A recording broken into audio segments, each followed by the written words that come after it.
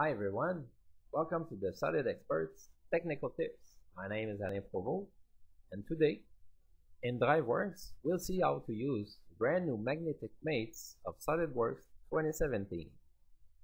So let's go and take a look at the layout I have started for you. So the big idea here is to be able to make Driveworks shorten the time I need to make new section of conveyors. So in here, what happens is that I use my forms of Driveworks to make brand new conveyor section that I can simply and rapidly made together with the magnetic mates. So during the project, I will add some section, and that's what I'm going to do here. So I'll quickly just generate a brand new conveyor section so that Driveworks add that to my assembly.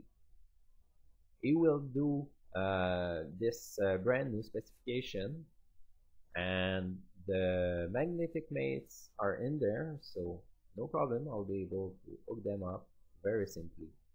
So if I do that with all the type of section that I need to make a layout, well, imagine how quickly I can configure a whole grand layout. As you can see, simply use the magnetic mates here to be able to hook them up. Now, what I'll do, well, I'll go in the form I use to generate the new section and put the right dimension for my conveyor. So here, I'll put the right width of it and modify the length so that it will go around the columns that I have in my layout. This way, I can be assured that they don't interfere in my layout. My conveyors will be cleared of that. So let's maybe modify this section to be able to make that path go downwards now.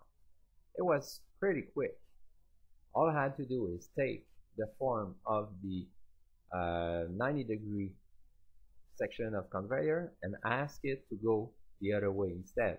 Everything followed the mates and the relations, so very simple to do. Now let's make a brand new Y section. I did go into my form that had that straight section. Now I'm modifying it because I can go back in it and modify that in the type of section I need. So I need a Y section.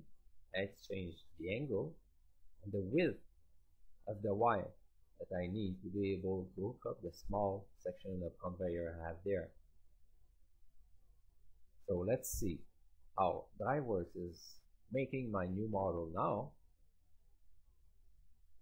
And quickly, it's transferring everything into the new sizes that I did select. So as you can see, now I simply have to grab the small section and click the two magnetic mates together. Almost done. Now I need that section to go on the left side. Very simple. I just click the arrow to make Driveworks generate the brand new model that will be leftwards. So what about that? I completed my layout. As you can see, brand new straight section, 90-degree section that quickly changed side, and a brand new Y section modified so that my layout was done. Now that I'm satisfied with that, all I have Driveworks to make the documents, the drawings, and finish. This way, I don't need to do it. Driveworks will do it for me. New models, the names, numbers, documents, and drawings. I hope this will give you a great idea on how to use Driveworks to help you out. Thank you all, and see you next time.